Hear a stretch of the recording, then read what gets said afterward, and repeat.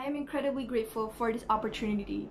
Writing has always been a medium in which I can express myself freely, and getting to participate in something I feel so enthusiastic about is an amazing experience, and I feel very thankful for being allowed a space where I can tell my story of climate change.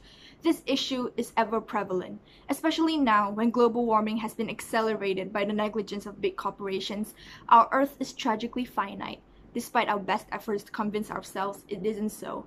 The power of storytelling is that it amplifies this pervasive problem in the subtleties of fiction, and that it gives exposure to the increasingly urgent crises.